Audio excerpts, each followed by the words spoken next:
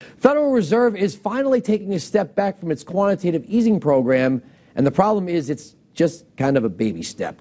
Federal Reserve Chairman Ben Bernanke announced the central bank will pull back ever so slightly on its assets purchasing program by buying only $75 billion worth of bonds and other assets a month instead of the $85 billion it's been doing. So basically, quantitative easing is here to stay, and the Fed is going to continue to add to its $4 trillion balance sheet. You heard me right, $4 trillion. That's with a T. Right now, the economy is addicted. It's hooked on stimulus, and the only way to get the same high to produce positive growth results is to keep flooding the economy with even more of it. Sure, the taper has started and the Fed is buying fewer assets, but there's no real end in sight. Janet Yellen, the woman handpicked by progressives to replace Bernanke, wants to go even further to address things like income inequality while continuing the easy money policies. The value of the dollar is already shrinking, and the government thinks the only way to create growth is even more stimulus. Eventually, it's all going to fall apart. Here to talk about this is friend of the program, Ed Butowsky, the founder of Chapwood Investments. All right, here's a silly question. What could Fed policy possibly do to close the income gap?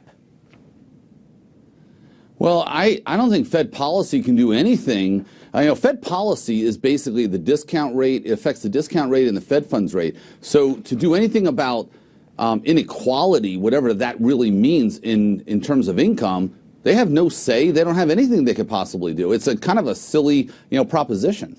Okay, so what about the effect on the stock market? It seems like this is completely a false sense of growth here. I mean, yeah, there are some people who were in early. They're able to watch some of these inflated stocks go up. And if you're a guy like Buffett, you're probably, what did he make? $1.3 billion a day for this year? It was a day or an hour, I forgot.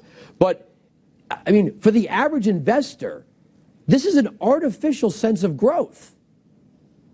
Well, Andrew, this is what I've been in the investment business for 27 years, and I will tell you, and we're going to differ on this. You and I agree on a lot of things, but I think you appreciate me bringing, my years of experience to this. And the Fed printing money has absolutely nothing to do with the stock market going higher.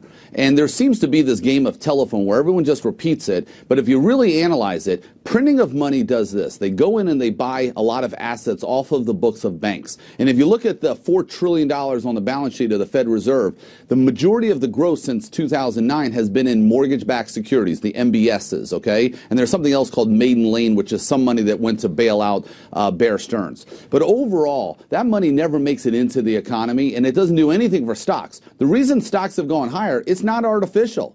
These are real earnings, real growth, and the people of the year is really your corporate executives and the people that work at these corporations because they are earning money. It's not artificial, it's real growth, and as interest rates start to rise, there's another thing that people don't understand, is that when interest rates rise and the 10-year Treasury rises, multiples expand, and that's why you're seeing stock prices go higher because of earnings. Nothing to do with the Fed, Andrew, nothing. Yeah, but part of this was also supposed to bring down the unemployment rate. If the economy is growing, why are there 90 million people not in the workforce?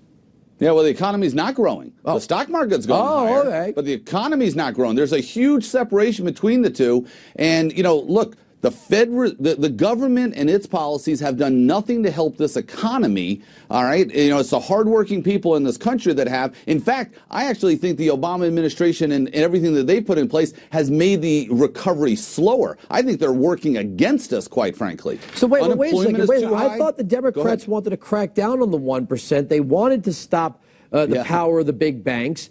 But it seems like this only benefits the big banks and Wall Street at a time when the Democrats said they wanted to end that game.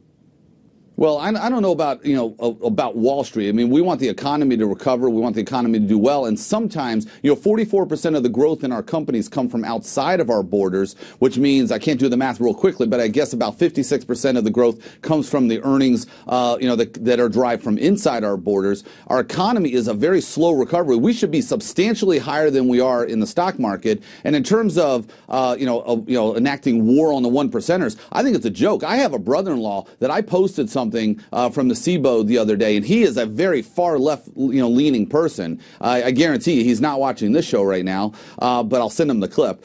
And he still believes that the 1% isn't paying enough, even though the bottom group isn't paying any federal income tax. I don't understand what comes out of Washington, what they say, how the left believes we should grow this economy, and how they believe that the 1% should pay even more than they are. Do you think it's dangerous that there's $4 trillion on the Fed's books? Yeah. Yeah, if you really start to look at that, the question is, what are they going to do with it? You can analyze those numbers, and I'll send it to you, Andrew, and you can post it anywhere you want. You can look at what that $4 trillion represents. You've got all those bad mortgages were bought up. Now what are we going to do with it? I mean, that's really what it comes down to. You've got a lot of other things. The amount of treasuries that we own has actually shrunk. But you know why? Because we're just printing money and buying them, and just basically they go away. I mean, where did they get this idea that they could create growth out of the money supply? I mean, we were just talking with a previous guest about the Weimar Republic. I've got some Zimbabwe. You've seen my Zimbabwe currency here. I love it. I love it. Where did they think? And I want to say this, and this might sound controversial. I don't blame John Maynard Keynes. I blame Keynesians, because Keynes said stimulus doesn't work when you have structural debt and deficit, and we have both. So here we are with structural debt and deficit, and we're devaluing the currency and borrowing more money. So as our debt increases and the time it takes to pay it off, and I'm so sick of this phrase, servicing the debt. We're not servicing anything. We're devaluing the money that we have, and the Chinese know it. Then they're the ones that hold the lion's share of our debt.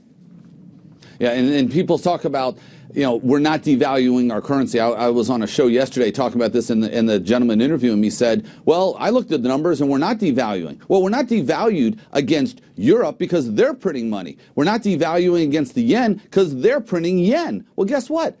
The Japanese economy is the same exact size it was in 1992. So I will tell everybody who's in Washington, go look at Japan, because that's what we're becoming. We're not going to grow our economy by doing this. We'll grow it by cutting taxes and doing it the old-fashioned way. Good hard work like all corporate executives are doing right now to boost their stock prices and boost their earnings. But printing of money is not going to get us there. And Keynesian economics is an absolute joke. It's never been proven to work, and it doesn't work, and we got to get out of this mindset. One last thing. We've been hammering the budget here. It's going to spend more money. It's going to borrow more money. What do our creditors do when they know that our dollar is worth less and less and less? Yeah, they punt. I mean, they hit the Control-Alt-Delete button on the U.S. dollar, and they go somewhere else. And you know what? When that happens, you know exactly what's going to occur. We are going to have a depression worldwide. You're going to see it. It's going to start in Japan, by the way, because people are going to stop buying the Japanese debt. And all of a sudden, we're going to see a systemic problem, and it will happen. And when it does happen, you know what? It's going to be a very, very tough 20 years, okay? And our children aren't going to be too happy about it, I'll tell you that. I can't wait for amnesty to kick in. Thanks for joining me, Ed.